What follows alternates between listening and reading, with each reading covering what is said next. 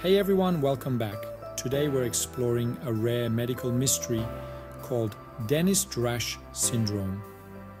This one's for all you curious minds who love learning about the human body.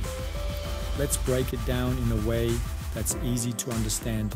Buckle up and let's get started. Have you ever wondered how our body battles rare diseases? It's like an epic fight scene inside us, with our immune system as the hero. Sometimes things go differently than planned, and that's where rare diseases come in. What if I told you there's a syndrome that affects only a handful in a million? That's Denys-Drash syndrome. Learning about rare diseases like this helps researchers develop new treatments and therapies. Some diseases are more mysterious because they're super rare, like Denys-Drash syndrome.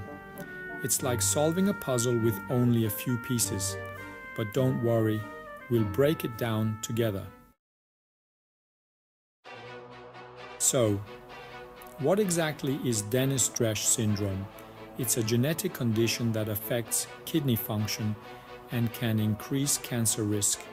Our genes are like instruction manuals, and sometimes there's a typo in the instructions. How do doctors figure out if someone has Denys-Drash syndrome? They use tools like blood tests, urine tests, and sometimes biopsies. They also look at medical and family history for clues. Denys-Drash syndrome can show up in different ways, like swelling, high blood pressure, and foamy urine. These symptoms can also be caused by other things, so it's essential to see a doctor for the right diagnosis. How do doctors know how common or rare a disease is? They use epidemiology, a field of science that investigates who gets sick and how diseases spread. It's like putting together a giant puzzle to figure out how we can prevent diseases. Denys-Drash syndrome is incredibly rare, affecting only about 1 in every million newborns. The more we understand, the better equipped we'll be to help those affected. Interestingly, Denys-Drash syndrome affects males and females equally.